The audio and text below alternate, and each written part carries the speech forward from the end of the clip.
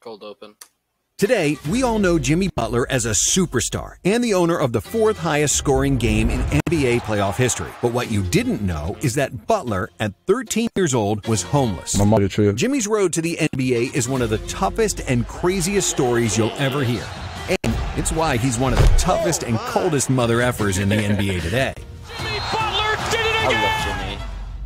I don't like the look of you. You have to go. Those were the last words Jimmy Butler heard from his mother as he was kicked out of the house. Butler never met his father. He had no close relatives. And after his mother kicked him out, Jimmy was only 13 years old. He was homeless, broke, and alone. It was a gut-wrenching reality that would crush most 13-year-olds, but Jimmy never wanted to feel like a victim. He simply picked up all of his stuff and slept on his friends' couches. He would usually stay with somebody for 1 or 2 weeks, and when he didn't have a place to stay, he wandered the streets of Tomball alone. His grades were terrible because he had to worry about where he would eat and sleep. School simply wasn't a priority. And if you think it was basketball, that wasn't Jimmy's priority either. Butler loved to play basketball, and he'd spend a lot of time on the playgrounds, but he was only 5'3", and he wasn't the most talented. Despite the lack of talent, Jimmy had something that made him special: an incredible will to compete and win at all costs. So, as Jimmy grew taller and his skills improved, he became a known name on the streets of Tomball. Then, one day, a kid by the name of Jordan Leslie would change Butler's life forever. Jordan had heard about Jimmy, so when he saw him on the court, Leslie challenged him to a three-point shooting contest, and the two immediately struck up a friendship. When Jordan found out about Jimmy's life situation, he invited him to sleep over at night. Until a week and then a month. At first, Jordan's mom, Michelle Lambert, was reluctant to let Jimmy stay because she had 4 kids of her own with her first husband, plus 3 others from her second marriage. Jesus! However, Jordan and... Whoa! What the why she got 7 kids? My God. All their children liked Jimmy. So he soon came over again, and this time he stayed a bit longer. Michelle Lambert wasn't thrilled about having another mouth to feed, especially not a 17-year-old teenager who used to wander the streets at night. You know, people say you just take a child you don't even know. He brought more to us than ever we could bring to him. That's them. That's family. That's what that is. That's our blood. Well, I feel like family is who you love. Jimmy finally had a home and a family. They accepted me into their family. And it wasn't because of basketball. Michelle was just very loving. She just did stuff like that. I couldn't believe it. For the first time in his life, he had a structure, responsibilities, and a curfew. His grades improved, and he wasn't walking the streets alone at night, getting into trouble. Still, it wasn't like his new family made him into a basketball superstar. In fact, it was the opposite. Since he always had bigger things to worry about, Jimmy didn't give his basketball future much thought. He was just playing for fun, and he never even played AAU tournaments. But when he was a high school senior, Jimmy's winning mentality and leadership skills made him a team captain. With 20 points and 9 rebounds on average, he was named to the all-district first team. However, for the college scouts and coaches who usually hang around AAU circuits to recruit their players, Jimmy was a virtual nobody. When Butler graduated, he was ranked as the 73rd best player, but not on the national level. Jimmy was viewed as the 73rd best player in the state of Texas. Offers from the best NCAA universities never came, and one of the few that had arrived was from Tyler Junior College, a 2-year community college. Playing at the JUCO level usually means falling even deeper into basketball anonymity. But when his back is against the wall, Jimmy doesn't feel pressure, he thrives under it. In his first game at Tyler, he scored 34 points. He had a couple of 30 and 40-point games throughout the season, and he finished his freshman year as Tyler's leading scorer, with 18 points, 8 rebounds, and 3 assists per game. His good play was finally noticed by major colleges, and Butler chose Marquette, but not because of their basketball program. He went there because of their academics, as he wanted to get an education to get a regular job at Marquette University. He actually faxed his letter of intent from a local McDonald's, and after a couple of months at Marquette, Jimmy wanted to quit and return home to Tomball. He missed his family, he didn't play much and only averaged 5 points per game, and he constantly got yelled at by Coach Buzz Williams. He watched me play. The very first thing he said to me was, "Jimmy, you suck." I was like, I don't even know you. Like, I don't, you know, like, I'm a kid. I've never been harder on a player than I've been on Jimmy. I was ruthless with him because he didn't know how good he could be. He'd been told his whole life he wasn't good enough. What I was seeing was a guy who could impact our team in so many ways, Buzz Williams. But after his teammate Wes Matthews got drafted into the NBA, Jimmy's perspective perspective changed. Matthews told Jimmy that he had the talent to make it, which turned a switch in Butler's head. Wesley Matthews There came we back. go. I was like, yo, you can play in the league. That's when I really started to take basketball for real, for real. Level, not Europe pro, nothing's wrong with that. Yeah. But like the NBA, like that's where you want to be at. That's the best of the best. He quickly became the hardest worker Coach Williams had ever seen, and he blossomed from a role player to a star of the team. It's been such a great trait for him is his intelligence. He completely understands the next I play. don't know much about Jimmy Butler before he came to the league, to be fair. I knew he went to Marquette, but didn't know nothing. He's one of my favorite players, but you just follow the NBA career, not before that usually. He's able to think the next pass and react accordingly. Jimmy's hot head, which was his biggest weakness, became his biggest strength. He took criticism with no ego and analytically thought about what he did wrong and how to improve. As a senior, Butler averaged 15 points and 6 rebounds per game, which doesn't sound like a lot, and it isn't, but if you watched Jimmy play, there was so much more to his game than can be shown through statistics. On a team with no real scoring talent, Jimmy pushed Marquette to the Sweet 16, simply because he was a bulldog who never stopped fighting. You know, I have to be that leader. I have to be that guy. They lost that game. It's all on Jimmy Butler. They win the game. I don't want to be that guy to be like, yeah, I'm the one that won us the game, because it wasn't me at all. It was us. It was all of us. When he entered the 2011 NBA draft, Jimmy impressed every general manager with his tenacity on the court and his character off it. Nearly all the GMs said that he was one of the most impressive young men they'd ever met.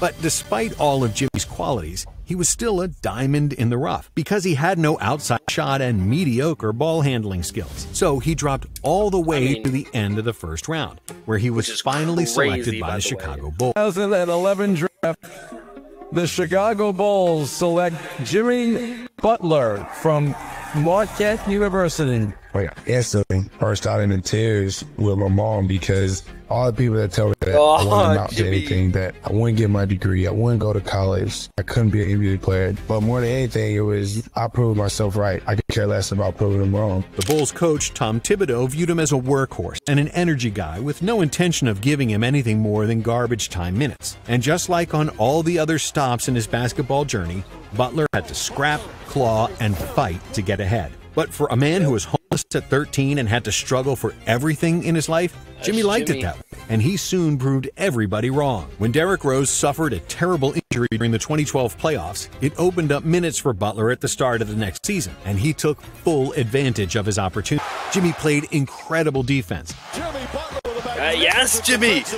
Lock him up! Very few mistakes offensively. In the second half of the 2013 season, when Luol Deng got hurt, Jimmy became a starter, playing nearly 43 minutes per game. In the playoffs, the Bulls unexpectedly won a playoff series, and Jimmy was Chicago's leading scorer and their best player in the second round versus the Miami Heat and LeBron James. At that time, Butler proved to be a solid all-around player, but he couldn't create his own shot. Jimmy wasn't a skilled player yet, and his biggest asset was his defense and maximum effort. But unlike many similar players who remain role players all their life, Jimmy had other ideas. He worked harder than 99% of the NBA in order to improve his game and help his team win. In his fourth NBA season, Butler became stronger and more determined to score, while still being the team's best defender and leading the NBA in minutes played. Jimmy's offensive skills grew, and he averaged 20 points per game, getting the call for his first All-Star game. Yes! But then came the drama. As the Bulls got eaten up by injuries and poor team management, Butler got surrounded by young guys playing for the coach and the franchise that didn't care about winning. Or at least, they didn't care about it as much as Jimmy did, which is something that didn't sit well with the ultra-competitive Jimmy. His unhappiness became unbearable for everyone, and Butler was traded to the Timberwolves. In Minnesota, he proved that he's a superstar by leading the Wolves to the playoffs for the first time in 14 years. 1 second. Drought is finally over.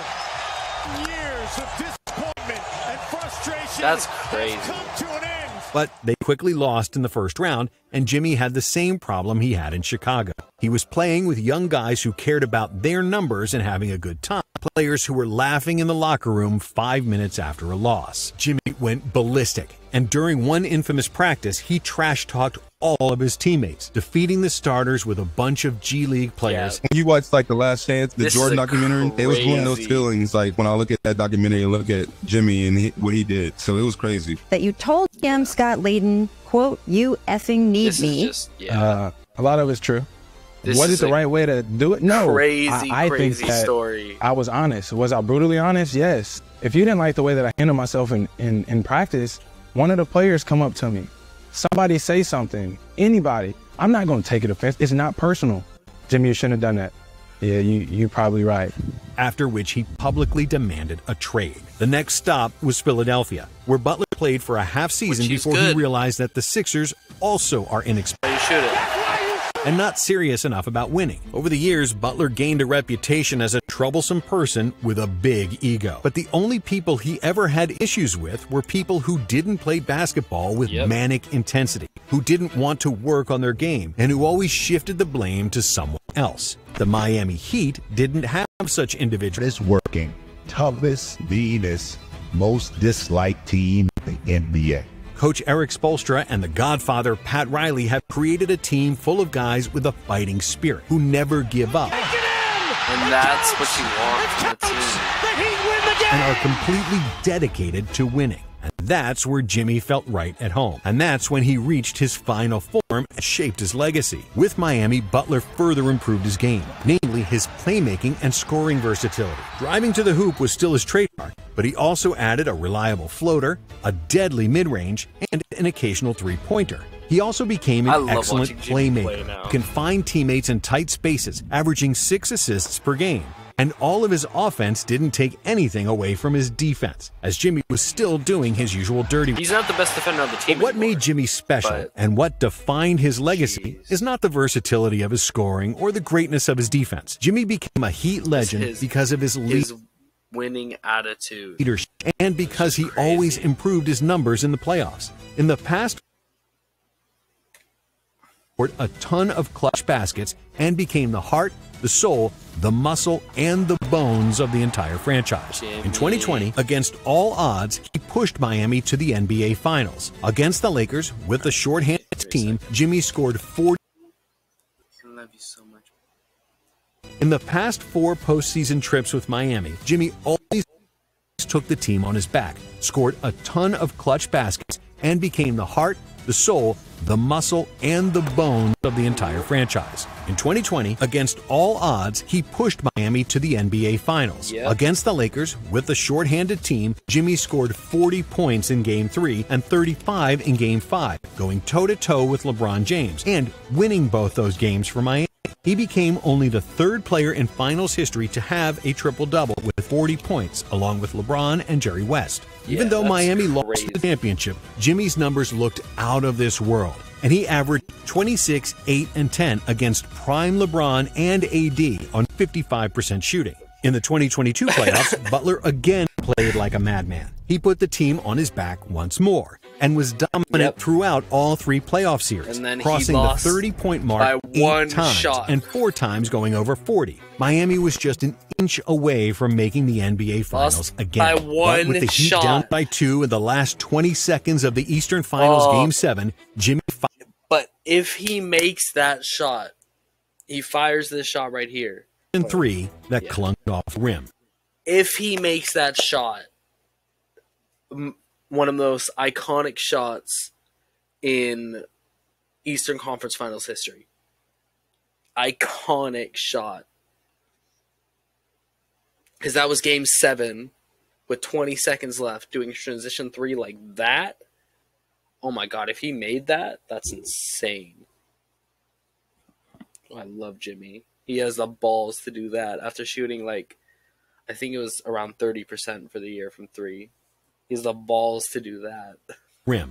Still, despite the loss, nobody sane could say anything bad about his performance. Not after he scored 47 points in Game 6 and 35 in Game 7, playing for a full 48 minutes. And in 2023, after everybody had written off Miami, the number 1 seeded Milwaukee Bucks, Jimmy Buckets, everybody had written off Miami against the number 1 seeded Milwaukee Bucks. Jimmy Buckets did it again. In Game 4, with Miami down by 12 with 6 minutes left, Butler led a crazy 13-0 run, pushing the Heat to a 119-114 win and a 3-1 lead in the series. Jimmy scored a mind-boggling 56 points, getting buckets in every possible way, and playing one of the best performances. Crazy. Jimmy again. It was the 4th Iconic best scoring player. playoff game of all time. But Jimmy wasn't done there. In Game 5, he poured in 42 points, including a crazy out-of-bounds clutch play to force the overtime. Like countless times before, he carried the Heat to victory and kicked Milwaukee out of the playoffs. When the Heat made it to the conference finals, ESPN gave them just a 3% chance to beat the Celtics. But once again, Butler proved everybody wrong, leading the Heat to a Game 7 victory and winning the Larry Bird MVP trophy in the middle of Boston. All that anybody could say was, Jimmy effing Butler, you did it again. Even though the Heat lost the finals to a superior Denver team, Jimmy Butler is the people's champion and a true NBA legend. He's my champion. He deserves it. That is a top 75 player all time right there. Minimum. Respect his name.